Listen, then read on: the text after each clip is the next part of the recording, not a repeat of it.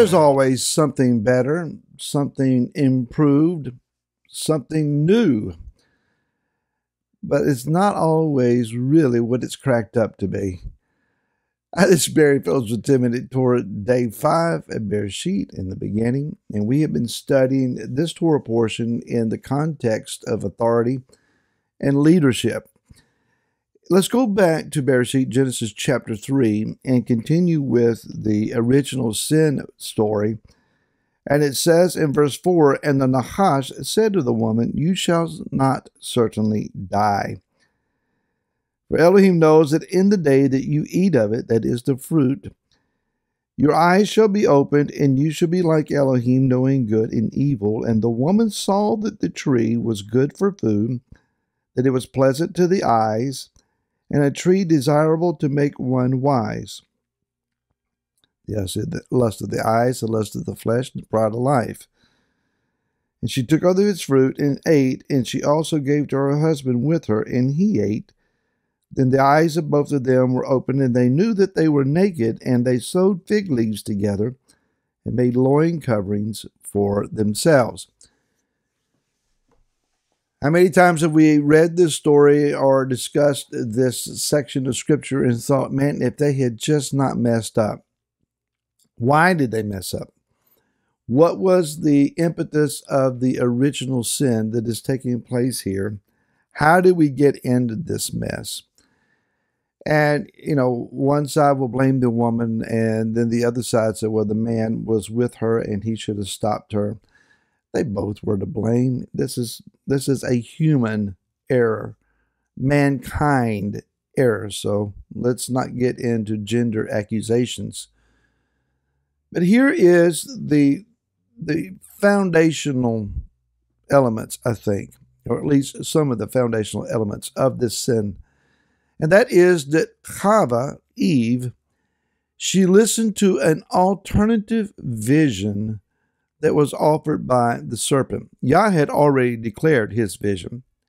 You are to be in the garden. You are to work in the garden. You are to guard the garden. You are to enjoy the garden. You are to reproduce in the garden. You are to dwell in my presence in the garden. Everything in the garden belongs to you as far as dominion is concerned. You have authority over it. Every living creature, all the plants, the produce of the garden, you're free to eat, enjoy. Life is good, and I'll come and be with you, walking in the cool of the evening. What's wrong with that picture? Oh, by the way, that fruit, leave it alone. It doesn't belong to you. It belongs to me.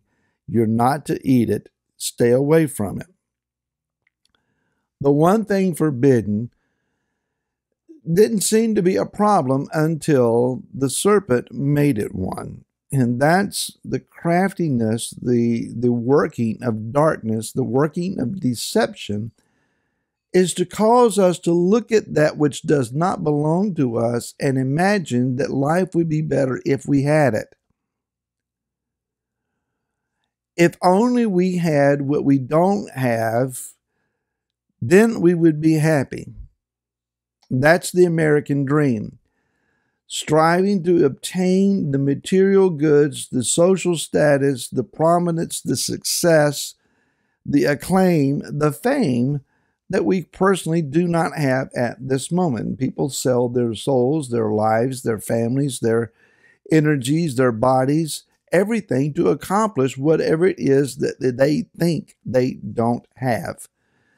But the problem here with this offering of the serpent is that Chava already had what he was offering the knowledge of.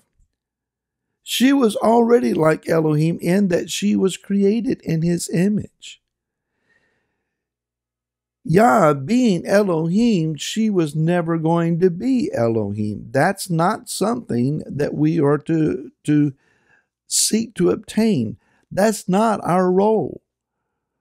And I'll be honest with you, I don't want to be Yah. I can't imagine the overwhelming involvement and so forth. I mean, it's so far beyond my imagination. I can't ascribe to that. Let Yah be Yah, and let his enemies be scattered. Rise up, O Yah, and just let me honor you. She rebelled against Yah's vision to achieve Yah's vision. Think about that. She rebelled against Yah's vision, which was laid out for them. She rebelled against that, thinking that she's going to accomplish a better version of Yah's own vision. This is deception. So leadership is guarding the vision. If you cast vision, if you see where a people needs to go, if you see where you need to go, if you see what needs to be happening, even for your community, maybe not your spiritual relationships, but your community relationships, you have a vision. Hold on to that vision, but you're going to have to protect and guard that vision, because there are going to be many voices that will rise up and say it's counterfeit, it's low quality, it's an impossibility, and they will shoot it down at every turn. Somehow, Chava became convinced that she didn't have what she already had. Again, that level of deception, it just plays with the mind. So if we're going to lead, if we're going to be influential, and that's just it.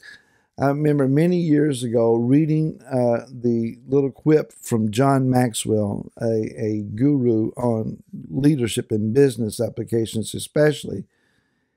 And he says this, and very simply said, leadership is influence. If you influence people, you are a leader, whether you have a title, a role, or an office or not. If you influence people, you are a leader. And if you are a leader, then you cast a vision, whether you spell it out as points 1 through 3, or whether you have any bullet points to present to anyone.